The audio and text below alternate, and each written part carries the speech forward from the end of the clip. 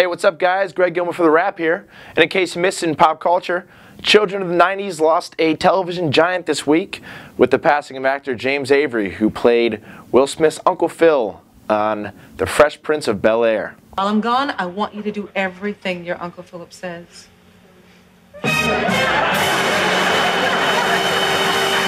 Yo, Aunt Viv, wait, Aunt Viv, don't leave me here. Aunt Viv, don't leave me here with him. Aunt Viv, he's gonna eat me. Don't leave me here, Aunt Viv. Thanks for the laughs, big guy, and we're gonna miss you, and we'll always remember you as one of the great ones. No! Who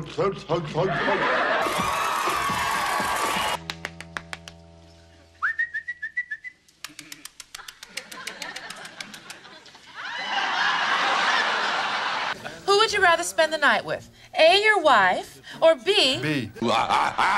Danny, dare I ask what you're doing?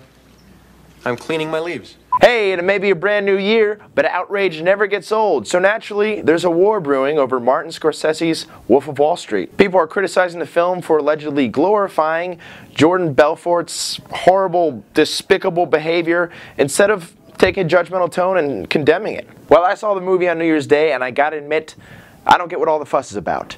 Yeah, there's a lot of sex, drugs, nudity, and a lot of bad things going on, but none of it really looked all that glorious. To emphasize my point, here's a very, very small sampling of horrible things depicted in the film that I would never ever want to do. Become a drug addict. Beat my gorgeous wife. Attempt to kidnap and nearly kill my own daughter after snorting a mountain of cocaine. Destroy my Lamborghini while trying to drive it after popping way too many pills called Quaaludes. Smoke crack. Destroy my multi-million-dollar yacht and almost die in the process. Waste my money on hookers. Have sex with said hookers without a condom. Take drugs out of or put them inside a hooker's butthole. Go anywhere near a hooker's butthole. I could go on, because the movie contains 3 hours of people doing horrible, horrible things. Entertaining? Yes. Inspiring?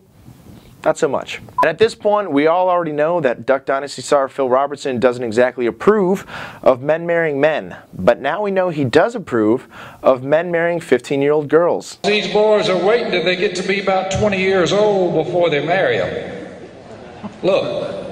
You wait till they get to be 20 years old, the only picking that's going to take place is your pocket. You got to marry these girls when they're about 15 or 16. People were laughing, right? So he must be joking. Please, be joking. I honestly can't tell if he's joking. I said, well, son, I'm going to give you some river rat counseling here. Make sure that she can cook a meal. You need to eat some meals that she cooks. Check that out. Make sure she carries her Bible. That'll save you a lot of trouble down the road. I don't think he's joking.